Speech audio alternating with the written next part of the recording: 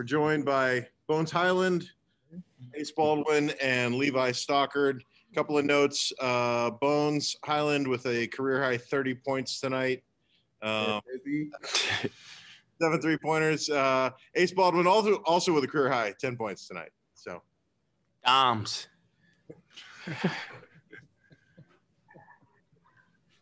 All right. So, Mark Davis.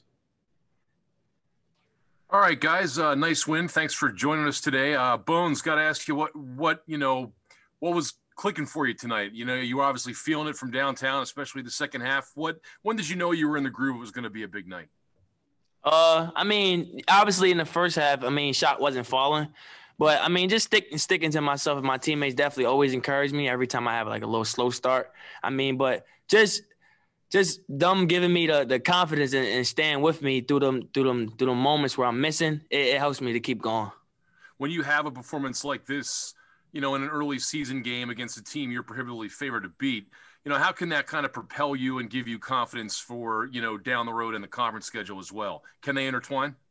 It's just normal to me, honestly, just me living the gym. Credit to my teammates, obviously.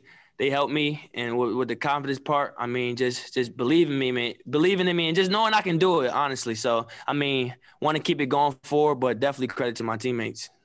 Thanks, Bones. Wes McElroy. Guys, a question really for all three of you. This is a perfect setup tonight for a game to come in. You guys know what they were coming in off of a back-to-back, probably a perfect setup for maybe a letdown performance. And you guys came out strong.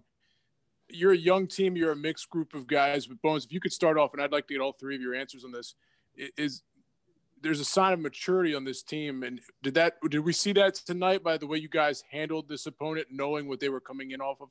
I would say yeah, because I feel as though each and every person on this team can hold each other accountable for their actions. And even, like, if they mess up, like, you could just talk to them. Even if they doing good, you could just talk to them. I feel as though, like, everybody feel comfortable with everybody. And when you have the bond like that, I feel as though we can go very far. And as a young team, it don't even seem like a young team. That's how, like, mature we is.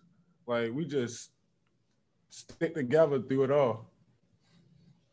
Like Busy said, man, we everybody get along, everybody mess with each other, we can talk to each other. I feel like that's a big step with teams going forward, maturity. And if I could add, just squeeze one in more, Bones, if we could just speak for the team in general. I'm sure you guys are privy, you're looking around, you're seeing this game canceled, that game canceled. Is there just an appreciation almost even with every game that you can just go out and you actually have a game to play? No, honestly, that's big appreciation. Honestly, we taking the protocol very seriously, keeping our mask on, staying away from people. And it's just, you follow the rules, you always get to play. And I feel as though, like, it's a blessing to us, obviously, to keep playing every time we have a game and not a game being canceled. And definitely credit to the other teams that's doing the same thing and following the protocol. So I feel as though, like, just moving forward, I hope everybody still follow the protocol, wear your mask, and hopefully get this thing going. Thanks, guys. Wayne Epps. Hey guys, I was wondering, to this point, what's the biggest progression you're seeing, group overall progression you're seeing from game one to this point? I would say I feel as though certain players are starting to get more and more comfortable as you see game in every game you see more people, you see more flashes. So I feel as though, like, each and every game you're gonna see something new from each player on the team.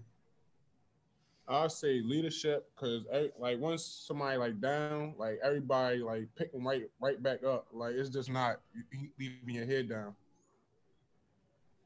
And the second one for Bones, I'm just wondering what goes through your head when you get hot like that from deep. Like, is it just a confidence thing? Or what kind of goes through your head when you get on those streaks like that, like you had in the second half?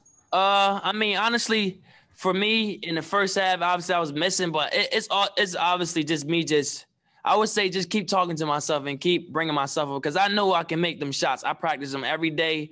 I'm in the gym every day. So I feel as though, like, even when I go through the moments, I'm like, yeah, I like, you work for this. Like, it's going to drop. Like, ain't no way you're going to keep shooting, keep missing. So I just know, like, they going to fall eventually. And once I'm hot, it ain't no stopping me.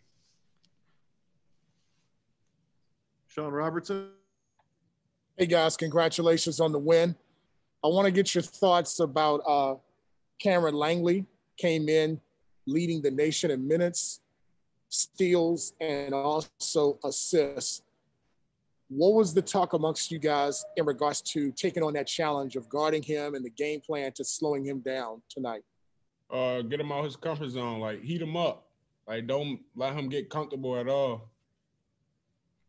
Having a great ball screen D, keeping them out the lane, containing them really. Bones, any additional I would thoughts? say he's definitely a good player as far as like him making plays for his teammates, but we definitely just wanted to make him uncomfortable and throw different coverages at him and just get him out his comfort zone. So I feel as though we did a good job with that, but definitely credit to him. And if I can do a quick follow-up for you, Ace, it seems like you are continuously becoming more and more comfortable with this offense. What is it about maybe your makeup and this offense that it seems like it kind of fits together? It's just like it all worked together. It's just like as a team. Thanks, guys. Appreciate it. Noah Fleischman. Levo, this one's for you. For the past couple of games, it's kind of started off going to you in the paint. So how important is it to, I guess, build that paint presence early in the game after you guys put 40 up in the paint tonight? Cadillac. I mean, it's an inside-out game, man. Once I get going, it opens up the floor for everybody, man. That's when you see Busy hitting his shots. Yeah,